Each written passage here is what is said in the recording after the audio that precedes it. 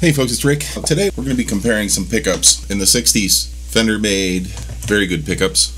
In fact, people still try to get that sound now. Fender made pickups with gray parts on the back. If you're looking for the vintage 60s Fender tone for a Stratocaster, that's what you might look for, Fender Grey Bottom pickups. I'm not an expert on this. I've often been interested in purchasing some Grey Bottom pickups to try, ever since I tried them on Chip's guitar. Happens to be right here. The Fender Hendrix Strat. This has some new Grey Bottom pickups in it, and they run about 150 bucks for the set, but they sound beautiful. Now here's where the story gets a little bit more interesting. My friend Skip at PGH Live Jams, he purchased some pickups from guitarfetish.com. These are the GFS Grey Bottoms, and he purchased a nice Pearloid pickguard here. I have mounted these pickups on, and what we're going to do is we're going to move all this electronics on this guy over to here.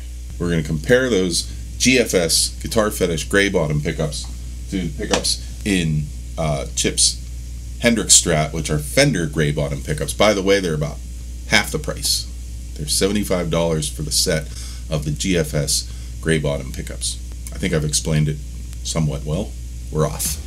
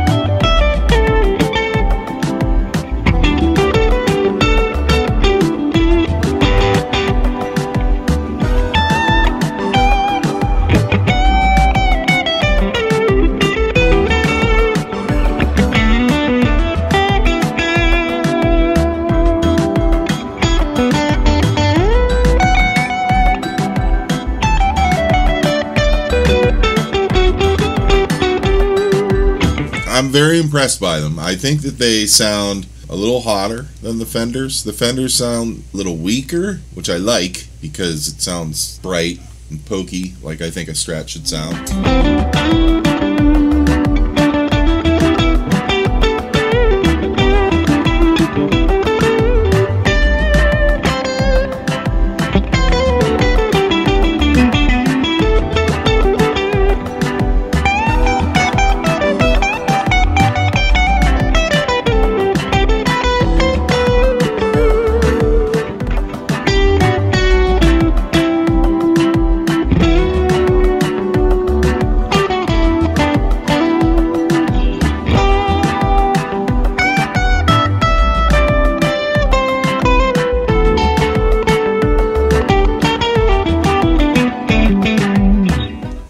So they're pretty good. They're half the cost.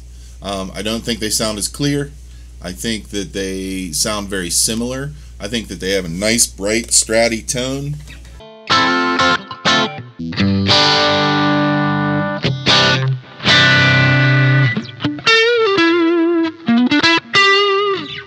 Do I think that these are the best pickups?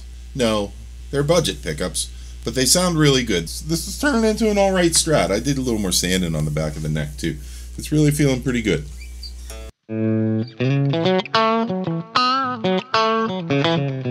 Alright, peace everybody.